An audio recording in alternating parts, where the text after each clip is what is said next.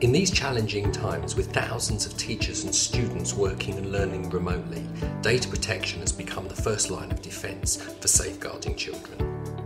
The impact on learning of the COVID-19 pandemic cannot be underestimated.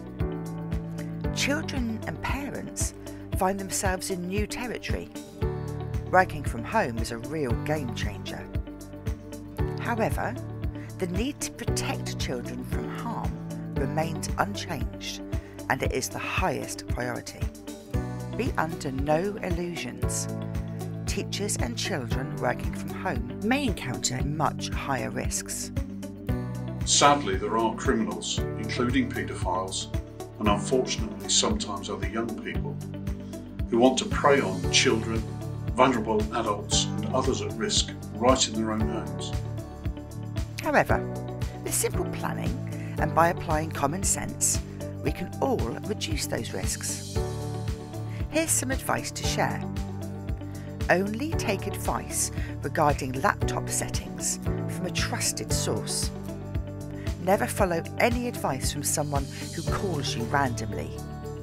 One of the first things we always say when working at home is it's essential that all devices are fully up to date with the latest security update and patches installed, and that we all have appropriate and updated antivirus and anti-malware installed.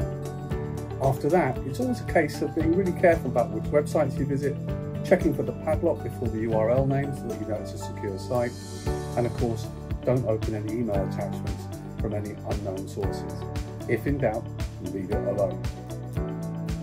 The offer of free resources and support when students are not at school is great. However, do not use any sites that ask you or your child to input personal data or to download files until they've been properly checked out. If you're in any doubt, ask advice from your school. Be very careful with video conferencing. You should never turn on your camera to anyone you don't know. If you do know them, you should only show your head and shoulders, please. If you feel at any point your device has become compromised or your PC's been infected, then stop.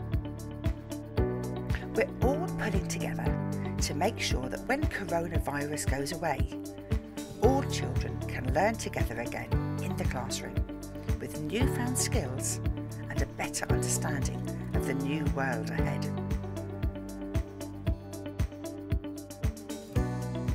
Working together, we can protect the children in our care.